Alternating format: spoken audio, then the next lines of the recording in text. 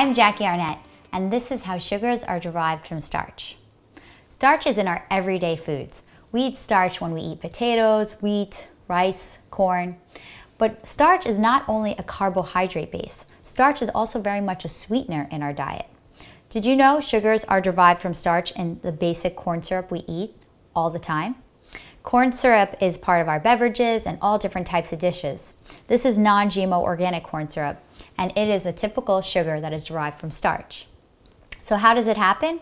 Well, when we actually digest starch, it's called amylose. And the way we digest it is through an enzyme called amylase. The amylase breaks it down and then it becomes glucose, which is actually sugar. What's interesting is that food companies do the same process.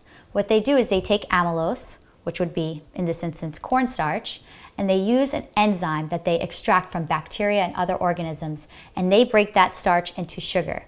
And that sugar is glucose and essentially corn syrup.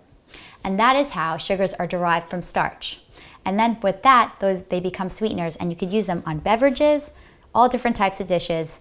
As you can see here, a sweetened milk beverage and sweetened yogurt, which is my favorite way to have sweeteners in general.